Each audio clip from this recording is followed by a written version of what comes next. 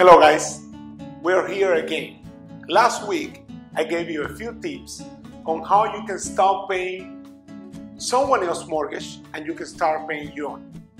Now this week we're here to tell you how you should not be waiting until next year and you should purchase your condo today.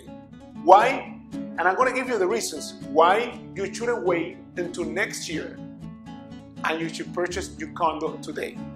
And first of all, you have to understand that one of the main reasons for that is that we have the lowest interest rate ever in history. And for that, I brought you this table where it's displaying the historic mortgage rates by decades in United States. And we're going back to 1970s where the interest rate were around 9%. Then on the 80s, the highest ever recorded interest rate in the United States, around 12 to 15 to 18% interest rate. Back then, back in the 80s, some of you that would purchase mortgage real estate properties, back in the 80s was paying 13, 18% interest rate.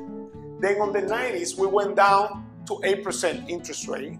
And then on the 2000s, 2001, 2003, 2006, right before the recession, we were paying 6 to 7% interest rate. Now, the lowest recorded interest rate, mortgage interest rate for real estate was in September 2016. And it was about 3.46% on a 30-year fixed mortgage.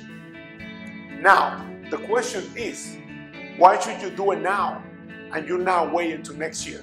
Because this interest rate, they're not predicted to stay low. They are predicted to increase.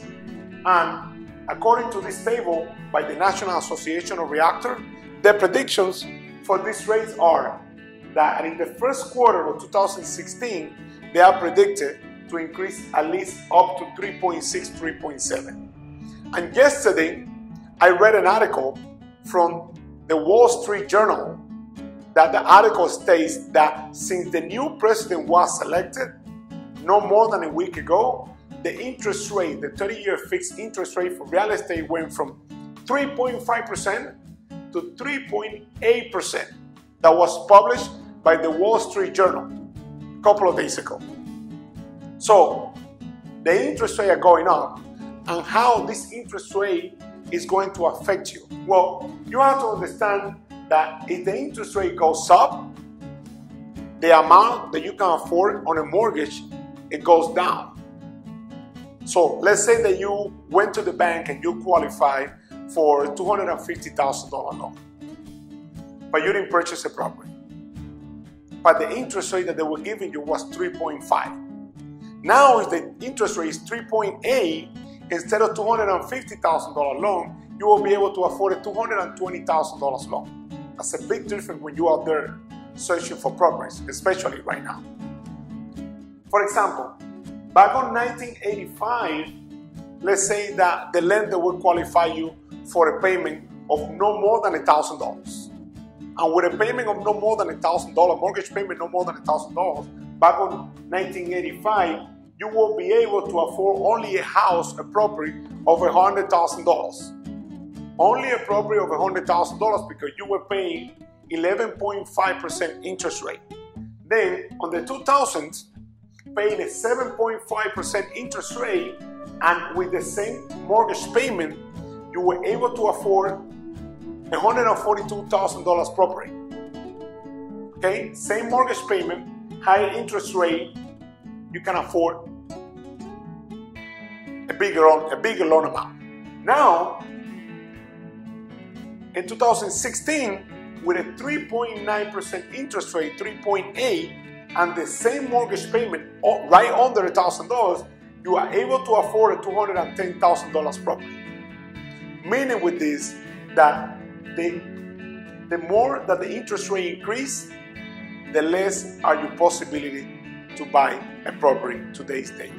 Without disregarding the fact that according to CoreLogic and the U.S. Home Price Insight Report from the National Association of Realtors, the prices are predicted to increase on the monthly basis by 0.4% and on the yearly basis by 5.4%. So the interest rate going up and the real estate prices going up, you're running out of options if you keep waiting. You're going to have to stick to your landlord, and you won't be able to buy a property if you keep waiting. You're running out of possibilities. So if you increase the rates and you increase the prices, before you were able to afford a condo of $250,000 to $270,000. Next year, that won't be true anymore. Now, your loan amount and your purchase price will go down from $250,000 to $270,000 down to $220,000. So then again, folks, if you have any questions regarding all this, please get in contact with us. We'll be more than happy to help you. Next week, we're going to tell you how you can get financing for condominiums. What is the difference of getting financing for a condominium and a single family home? And how today's day, there are new ways to get financing for condominiums. Okay? Thank you for watching and make it a great day.